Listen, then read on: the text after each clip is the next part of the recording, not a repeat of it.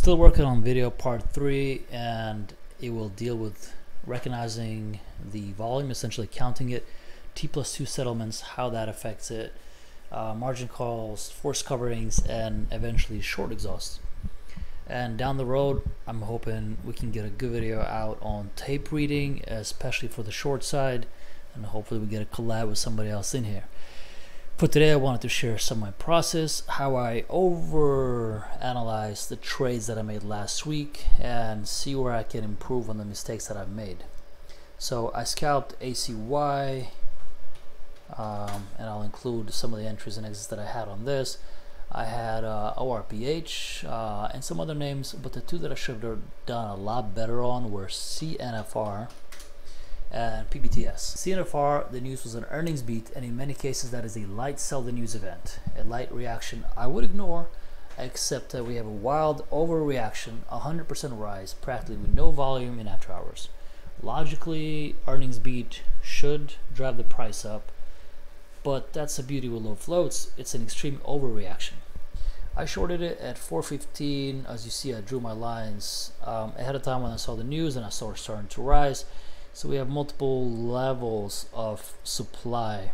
They don't have as much volume, so there was a bit of an issue with that. But you still have an accumulation and a respected supply demand area around $4. So that's where I was interested in, if it goes over that. And my first short was actually 415. I did not end up adding here because we were approaching all-time high area, and it is still relatively low flow. CNFR is an insurance company, and it is not related to any other runner sectors that we have. This goes back to video 1. Do some research on what you are trading. They reported nice sales beat and operating income of over $1 million versus just 0 the quarter prior. However, they also wrote down $1 million loss from equity re-evaluation that they had in investments. So basically, digging further, net value of the company hasn't really changed. Like, their operations are coming back as expected after the coronavirus, but they're not necessarily worth twice as much of what they were before. So provides us an opportunity. There are no surprises in an insurance company's earnings capacity. There's no catalyst that will make the price explode. It's not crypto, it's not biotech, it's not AR, it's not a LiDAR bio candidate, and so on. So taking all that into consideration, is 100% really warranted? Well, no.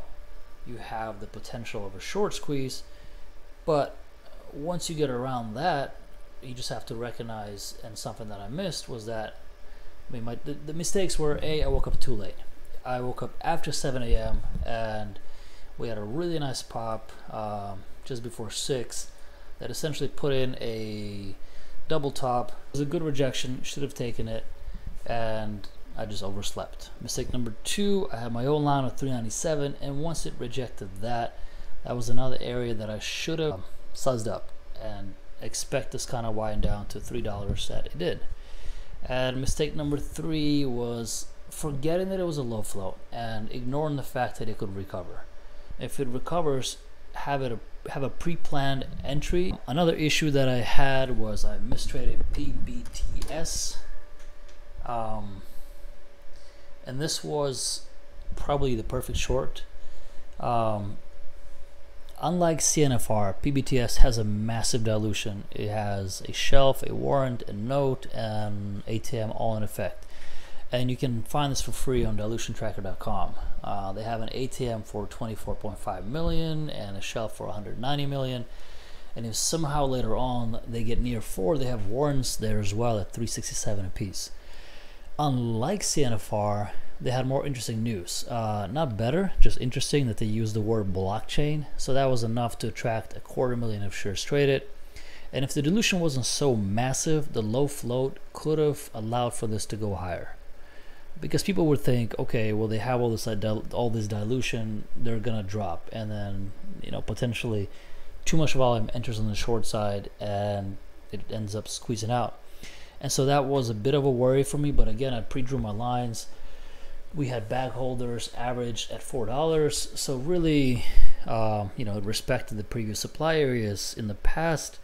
So I wasn't so worried. I was just thinking, worst case scenario, I'm gonna add more size under $4, over 3, 280, 240s. So I never really sized in properly, and that's fine. That fits my risk profile. Where I made the mistake is I shorted for the most part over 215, 219, and I covered under 190s. The mistake was covering in the pre-market too much and not adding this pop and then covering everything at the open too early. There are just too many back holders. They're trying to get out, and propping up the stock is not working because there's just too much volume on it at this point, even if it's a relatively low flow. So could have handled that better. Recognize back holder dilutions, relatively weak news, and the fact that it's an all-day fade. What I'm looking for in the future, I'm still interested in both of those stocks. PBTS especially, it still has a lot of volume that has not exited, so we could see another pop potentially. I'm looking at ACY. I've been scalping this up and down a little bit, but now with the news of warrants, two things could happen. Because of the warrants, people may think, okay, it's going to go down, and if they don't understand that the warrants is basically a call option, doesn't have an expiration, they could pile into the short side too early, too fast, and create another short squeeze. So I'm not going to join it unless there's a mini short exhaust.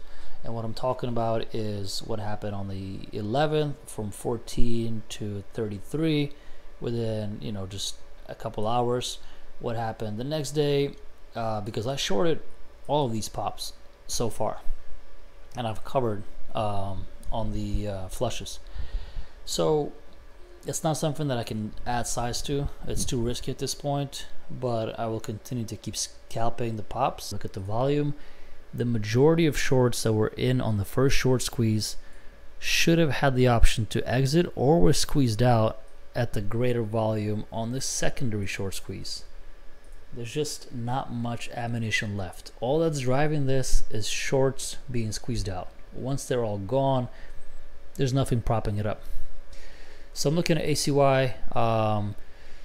Hopefully, I would like to see it pop over 35, 36. I need a fast move, something like a few dollars within 30 minutes, $3, $4, $5 in 30 minutes. I'm interested in that, and then I would take a short starter.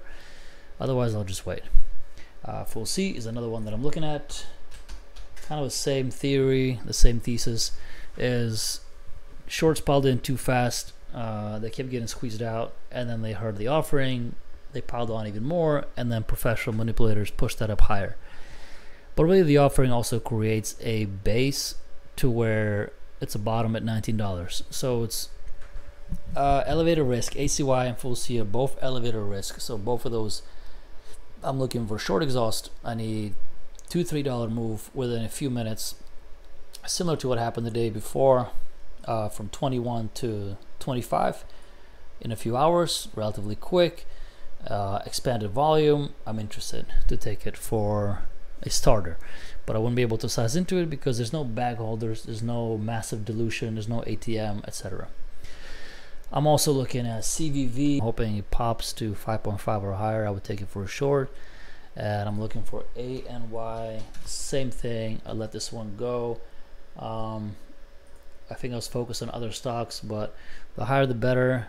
450s, 5s, I would take a starter on those.